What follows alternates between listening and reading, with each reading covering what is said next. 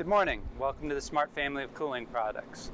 This is a troubleshooting video that we're going to be going through for our Smart Academy training session. We're looking at our standard industrial high static air conditioning unit, model SACP 41A-HS. Today we're going to be talking about the 4-position selector switch that's inside the customer interface panel. So you'll notice that each stage of cooling on our SACP units has one of these 4-position switches on it. The 4 positions are off, local, hand, and remote. Now we're going to describe to you what each position means, how it functions, and then look at the wiring schematic as well to see how it works. Okay? So if that switch is in the off position, then for the 40-ton unit with a single 40 horsepower compressor, that compressor is going to be off. If I turn that to hand mode, the compressor is going to come on, and it's going to be on in hand or manual. So what that means is it's going to bypass the controller and it's going to run continuously unless an electromechanical safety trips. Okay? In local mode, the local or onboard program logic controller, or PLC, or stat controller is going to be turning that compressor on and off.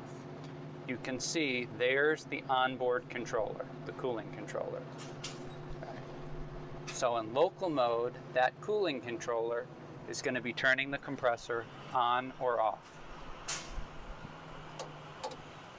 In remote position, we can have remote control of that compressor, and really we just have contacts on the terminal strip that can be wired to whatever the customer desires.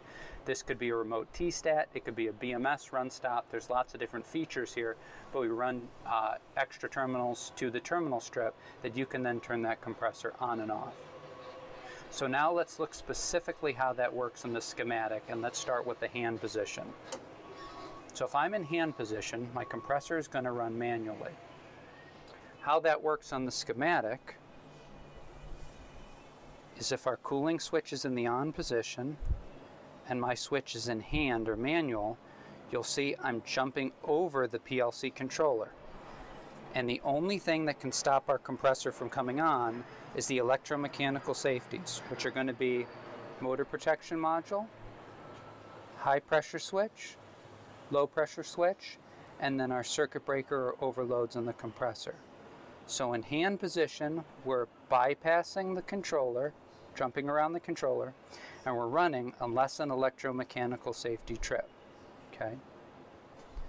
If I put it in local mode, and I go back to our schematic, the local position of the switch means that the digital output, or compressor 1, is being electrically opened or closed, turned on and off by the controller, and the controller is deciding when that compressor comes on and off. There's more functionality with the system in that in local mode, that controller can run off leaving air control or entering air control, depending upon the position of the switch.